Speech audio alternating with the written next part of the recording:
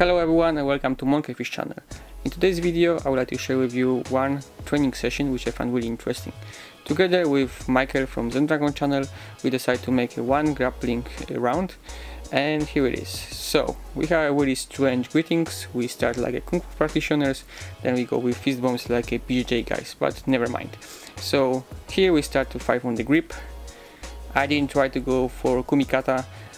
For those who don't know what kumikata is, it is a basic judo grip where you hold the collar and sleeve. Here I try to go with neck and wrist just to, you know, not destroy his clothes.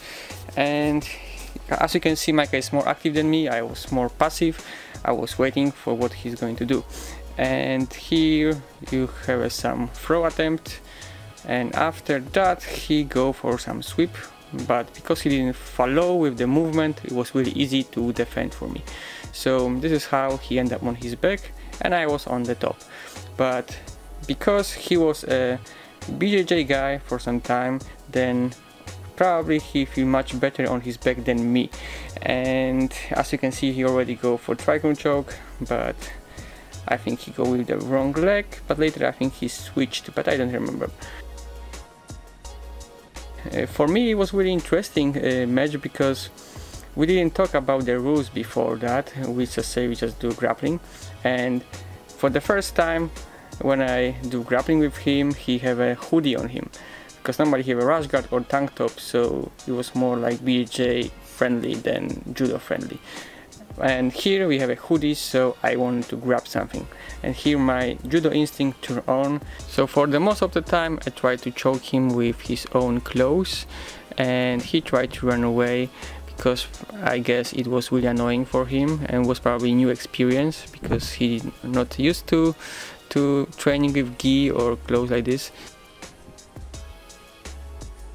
So he tried to push me back with his leg, but I slipped down, so he could not do anything about this, and I still try to choke him with his clothes. Here I decided to go for a sleeve choke, but I think I didn't succeed. And yeah, you know, I'm not so good with fighting on the ground. I have a few good techniques, but you know, my strategy normally is just to be annoying for the second guy, hold him down. I'm better with holding than, you know, joint locks or chokes. And if we're talking about the chokes, this have to be choked with gi, mine gi or his gi. So, you know, I like to choke with the clothes, not normal chokes. And as you can see, I all the time try to choke him with his own clothes. For most of the time he tried to run away, but I still keeping him on his back. But you know, I think he did pretty good with trying to escape, but I think it was a new experience for him, so yeah, you have to deal with that.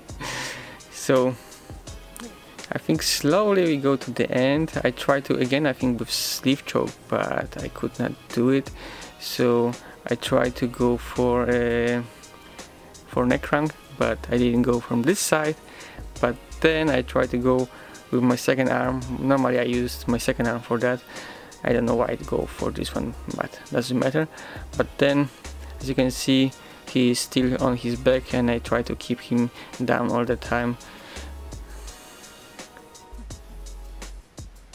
And here we go. I go with my better arm under his head, and now is the moment for cracking.